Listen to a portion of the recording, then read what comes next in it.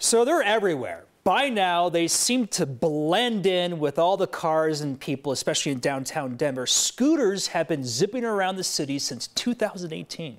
And they go fast. Yeah. Sometimes people ride them and just park them where they shouldn't. As scooters get more popular, the city is really thinking more about safety. 9 News reporter Noel Brennan is here to break down what Denver has planned for the fall.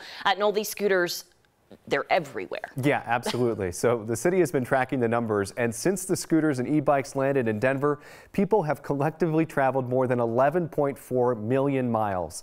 On average, there are more than 7,200 trips per day, and as they grow in popularity, safety is top of mind, and it involves slowing down speeding scooters. So the city has a couple ideas to target scooters and e-bikes in LoDo.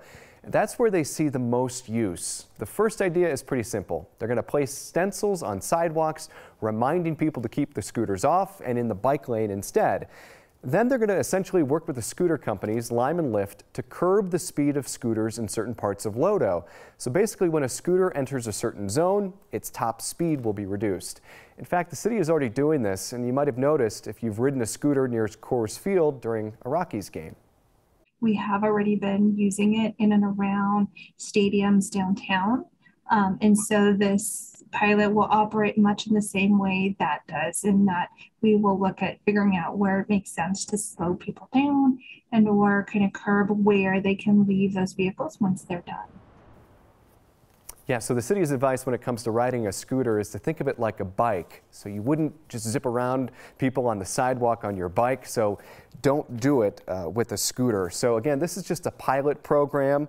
The stencils will go in sometime before the end of this month, and then the city, guys, is going to schedule an observation period where they're going to look at this and figure out if it's actually working.